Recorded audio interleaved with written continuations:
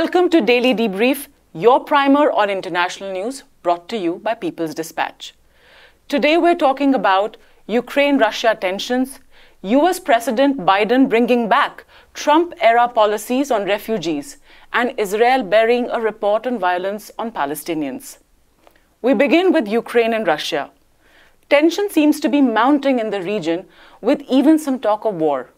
Ukraine and its Western allies are accusing Russia of amassing troops near the borders, while the latter has accused NATO of deploying its military infrastructure near the border.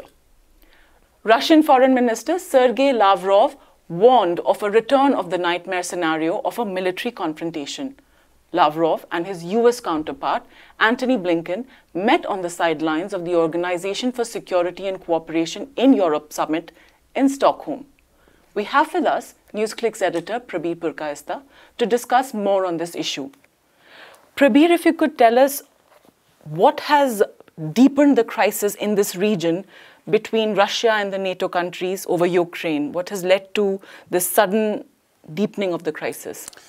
See, as you remember, Ukraine had what is called the Maidan upsurge, as the Western media claims it to be, and the Western countries have termed it as, by which a duly elected president of Ukraine was overthrown and a new configuration, shall we say, much more conducive to NATO and its allies came into being. After that, there was also an attack on Russian language, which was one of the major languages in Ukraine. It was recognized as an official language, and also on the Russian ethnic population speaking Russian. The Russian was spoken by a much larger number of people than those who were ethnically identified as Russians or thought themselves as Russians. And as you know, Ukraine was a part of Russia for the Soviet Union, so it was not that it was a separate country for a very long time. Yes. So this attack is what led finally to separatist movements in the Donbas region. They wanted to be separate from Ukraine to protect, as far as they are concerned, their ethnic identity and their language. And of course, after the Crimea being taken over by Russia at one point, that also proved to be a major flashpoint between Ukraine and Russia. But you know, the autonomist movement or the movement for separation from Ukraine in the Donbas region at one point led to what is called the Minsk II Accords, in which France and Germany guaranteed that Donbas would have some autonomy. Ukraine accepted that, and that was the basis of the Minsk Accords, which is what Russia keeps on referring to. But that autonomy was never granted. And it's also true that Ukraine, we have seen successive right-wing forces grow over there, some of them openly fascist, they have Nazi symbols. And therefore, there has been a talk about reincorporating Donbas into Ukraine and possibility of Ukrainian forces marching into Donbas. Now, this is the red line for Russia, because Russia believes that, okay, Ukraine is going over to NATO and to European Union. That's what they're trying to seek membership of. For them, Ukraine joining the NATO is a red line because it's a border state. And with the kind of military tensions between Donbas region and the rest of Ukraine or the government in Ukraine, there is possibilities of warlike scenario. And if war does take place, they would not like Ukraine to be a part of NATO, and it becomes a part of a larger war with NATO. Russia will guarantee Donbas autonomy. That, I think, is taken for granted. And it is something which the Russian people will also not agree to give up, because Donbas autonomy means that there is an ethnic identity Russian enclave which is willing to have some relations to Russia. More importantly, it preserves its identity. Now, given that scenario, and of course the importance of Crimea as a base for the Sevastopol, the only war mortar port that Russia has, this is strategically something which Russia thinks is very, very important. Therefore, the threat of Minsk Accords not being accepted, the threat of Ukraine marching into Donbass with NATO support and also NATO auxiliaries and also NATO arms, possibly setting up missile batteries, etc., right in Russian borders, which is what Donbass, taking back Donbass would mean for Russia.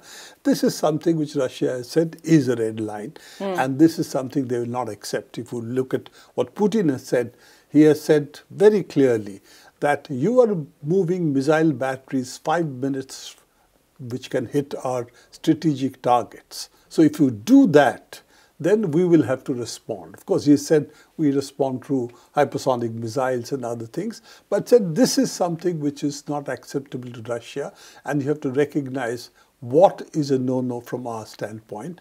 And this is where the Americans have made the open threat that if Russia does not accept that Ukraine has the right over Donbass, it has the right to move batteries where it wants, tacitly saying it has the right to take back Donbass region. If that is there, then the threat they have held out, if Russia does not agree with this, then what I will call the nuclear financial option of throwing them out of basically the SWIFT transactional system, which really runs the transactions in the world, which we have discussed earlier as well.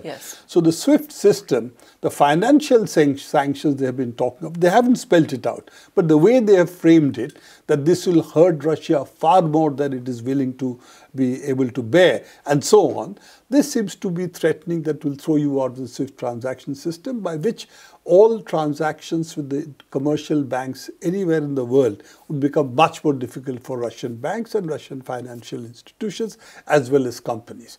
And I think that's where it is at the moment. So I would say that we are at a flashpoint that we haven't seen for a very long time between nuclear powers, with certain forces in Germany, for example, talking about nuclear first strike if there is a kinetic strike that a kinetic strike if Russia enters Ukraine or attacks Ukraine. So I think we are poised for really very serious threats of possibly going towards war. And if such a war takes place, the possibility of a flashpoint and a nuclear exchange is not out of the bounds, because, wars are not predictable. The First World War that took place was not intended by both parties, but nevertheless it ended up in a world war. So I think these are calculations which cannot be calibrated the way they seem to want to do. And I think that's where the big mistake is, that we need to talk about peace and how to bring back the Minsk Accords in the center of the discussions in Ukraine. This region is clearly on a very critical flashpoint. We'll keep an eye on it. Thank you, Prabir, for talking to us. Our next story is from the United States, where Joe Biden administration has revived a Trump-era policy called Remain in Mexico to deal with refugees. This forces those who seek asylum in the United States to remain in Mexico while their applications are being heard. To know more about why this is a controversial move, we have with us Prashant. Prashant, why is there this widespread condemnation to Remain in Mexico policy? Right. So, of course, the first and obvious answer is that it's a Trump-era policy. But the reason it was, so condemned even while Trump had implemented it was basically the fact that how refugees were treated in the United States. So we need to understand the larger dynamic. We have thousands of people coming over, trying to come over to the United States every year. We'll get into some of the reasons and causes later. But the fact is that, they really go through a lot of struggle and suffering. And, when they finally reach the US borders, the applications are being processed. The Trump-era policy basically said that all these people have to go back and remain in very difficult conditions in Mexico till their applications are processed. Now, during that time, one of the key problems was that it would take months for this processing to take place. And during this time, these refugees who had come with very little money, no resources, who were basically on the road, who were basically on the streets all the time. They were prey to all kinds of incidents, gangs, there were instances of sexual abuse, rape, murder. So their lives were extremely vulnerable at this point of time because they were basically just being herded and placed in a region in Mexico pending the processing of their applications. So Joe Biden basically ran on a campaign during his election campaign saying that he would withdraw this policy. He called it very inhumane. Incidentally, the day he assumed office, he withdrew this policy, right? But then what happens is that a judge, a Trump appointee, a judge basically overturns the Joe Biden administration's decision, and therefore the Remain in Mexico policy comes back into force. Now, the key element there was that this policy would come back only if Mexico agreed. And Mexico has agreed with a series of preconditions, one being that there is some more clarity in terms of how quickly these applications are processed. Secondly, the fact that there has to be a more clearer financial package to address issues in Mexico and some of the other countries from where these refugees hail from. So those are positive signs. But what we're going to see is that nonetheless thousands of people being sent back in difficult conditions, so much uncertainty, so much risk to their lives, so much risk to their livelihoods, for lack of a better word. And this is why this has been so strongly condemned, because the Democrat administration came to power with the promise of a more humane policy, right? And like we'll talk about later, the refugee crisis is not, and we've talked about this before as well. Yes, the refugee crisis is not about some greedy people coming from some place into the land of glory and plenty, which is the United States. It is a direct result of the US policies across the world. So people who understand this, people who see it in that sense, figure this out. During Trump's period, at least 70,000 people were pushed back into Mexico from the United States under this policy. So it was a brutally effective policy, for lack of a better word. There's another policy, for instance, called Title 42, which again, the Biden administration has, it keeps implementing, which means that COVID-19 can be cited as a reason to push refugees out of the country again. So we have this whole setup where refugees' lives are massively under threat. They're being treated almost as subhumans in some ways. And while Mexico has try to bring about some guarantees, it's not probably going to make the situation better for them. In fact, Prashant, you've mentioned it over and over, the role US has played with the refugee crisis that is deepening globally. It can be seen across. If you could tell us more about that. Right, so let's look at the Latin American context. And I think a good example would be, for instance, Honduras. We've been talking about Honduras a lot on this show, and it's a very important reason, because in Honduras in 2009, there was a coup which was basically completely sponsored by the United States. The democratically elected President Manuel Zelaya was overthrown, and from then on, from 2009 onwards until recently, 2021, right now, Xiomara Castro, Zelaya's partner, as well as the candidate of the Libre Party, has become the new president. But over the past 12 years, Honduras has seen a drastic decline in every single parameter of social of society, whether it be employment, whether it be food, whether it be livelihood, whatever be the situation, there's been a massive decline as far as every social indicator as far as Honduras is concerned. There's been large-scale violence, corruption from the highest level, from the president onwards to each and every level of the government. What all this has caused is massive despair in a country like Honduras, forcing thousands to migrate. Right. So how can the United States, for instance, not accept responsibility for this? And this is not only Honduras, this is so many countries in the region where basically US-based, US-backed politicians, US-backed rulers have established governments that do not listen to the aspirations of the people, that do not meet the basic needs of the people, and people who are suffering are forced to migrate. That's really the genesis of the issue. So I think a lot of the discussion around refugees, and we again discussed this before, around refugees, around migration, completely ignores the fact that the United States, its Western allies, are responsible, whether it be through direct war, say in cases like Syria or Afghanistan, or whether it be in cases of coups and supporting dictators, for instance, who implement these kind of policies. These policies are responsible for the migration crisis in the first place. Yes. So really the question is that, how does the United States address this? One, by not supporting dictators. You would think that's an obvious thing, but no, it's not. Secondly, of course, by the fact that, the kind of policies that US-backed or US-supported international institutions run, whether it be the IMF, the World Bank, the kind of loans they give, the conditionalities they put, the austerity policies many of these governments undertake due to the pressure by international institutions, basically bankrupts these countries, basically destroys all social welfare programs, leading to this kind of mass misery and therefore migration. Yes. So I think especially in the Americas, when we understand migration, we need to see it in this context, that over the years we've seen migrant caravans. They're called migrant caravans because there are thousands of people, many of them setting out from Honduras. And there's a very clearly defined path almost. They go, as more and more people gather, they reach Mexico, each step they face repression. They face repression in Mexico as well. And finally, they reach the borders of the United States, where they are treated, like I said, like almost subhumans. So this is a much larger crisis. People who expected that the Biden administration would do a better job are clearly disappointed. So I think there is a much greater need for challenging the Democratic Party and the Biden administration on many of these issues. Thank you, Prashant. We'll come back to you for our next story as well. And finally, we go to West Asia, where a news report shows Israel did not properly investigate its atrocities against Palestinians. The report, prepared by Palestine Center for Human Rights and the Israeli group B'Tselem, talks about repression of Palestinians during the Great March of Return that began in 2018. Now, Prashant, we're coming back to you. If you could tell us a little bit more about what's there in this report. Right. So the PCHR and B'Tselem report talks about Israeli investigations into Israeli military abuses that took place during the Great March of Return. Of course, now that itself is a big red flag, but we'll come to that. Yeah. So the key issue is that in March 2018, the Great March of Return began in Gaza. And now the Great March of Return involved people from Gaza marching to the border. It's not a border, it's more of a fence, boundary fence with Israel that is located every Friday. After the prayers, there would be this massive protests taking place towards that border. And every Friday, there was continuous repression by the Israelis. Right. So these were largely peaceful protests. There was, of course, some stone throwing, some incendiary balloons. But obviously, people did not come with, the protesters did not come with guns and rockets or anything of that sort. But these protests were nonetheless treated in a very horrific manner.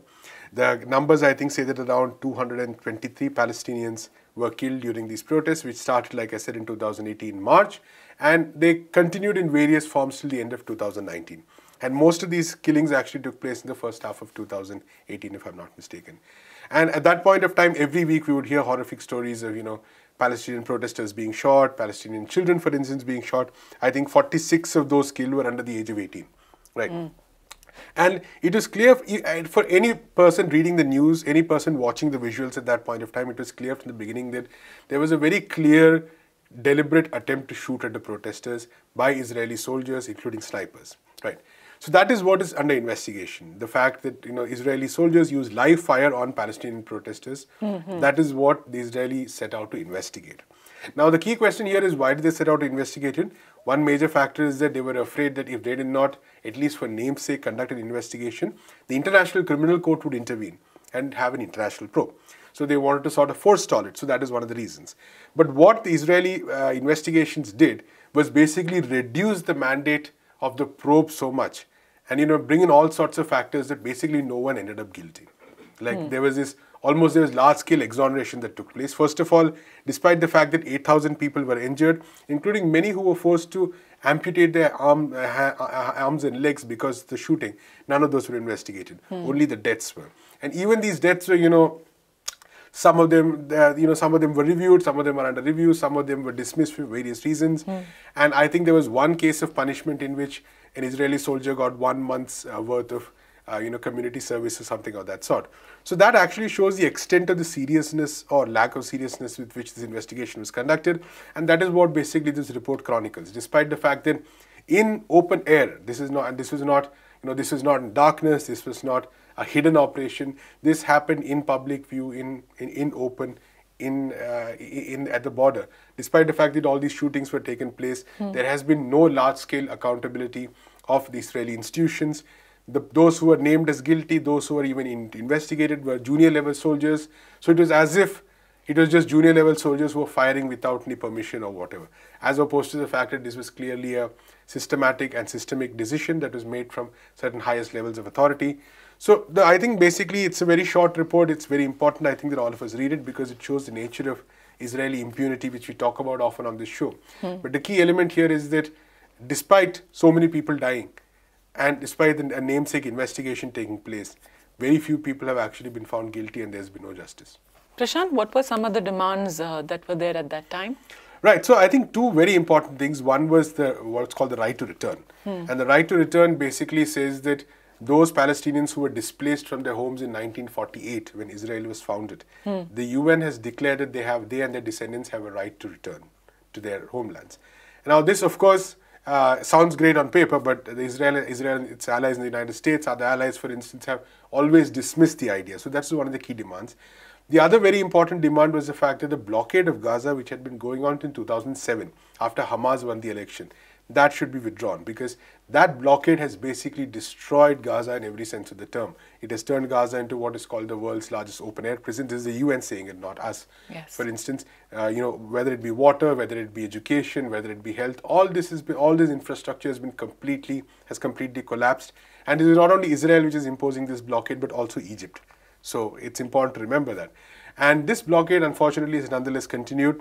We saw that the crimes against the people of Gaza have only escalated. In 2021, in May, we saw this massive, bombing of Gaza, in which again over 200 people were killed, and again there was a large-scale destruction of infrastructure. We see that the blockade continues every time. Israel sees any action by Palestinians as even slightly something they do not like. They tighten the blockades, even the small entry points that are there. So those entry points, which are very strongly policed, sometimes they shut down. Egypt also cooperates with that. And all this happens despite the fact that, in principle, all the countries of the world are committed to a two-state solution. They do believe that Palestinians should have a separate state.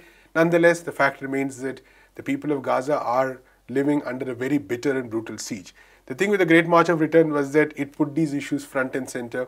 And it showed that this was not only this is not just Hamas, for instance, mobilizing its supporters. This is a coalition of groups across Gaza. And this put these issues front and center in a way that it could not be ignored, because every week these protests were continuously taking place. And it was an act of very powerful resistance. It was an act of mobilization. And it also showed, I think, the people across the world, and also the Palestinians themselves, that, despite all these atrocities and cruelties imposed by Israel, the Palestinian spirit of defiance and resistance was still very much intact. Well, Prashant, thank you. We at People's Dispatch keep following stories in this region quite closely. This is all that we have from us today. Do come back to People's Dispatch and keep following Daily Debrief.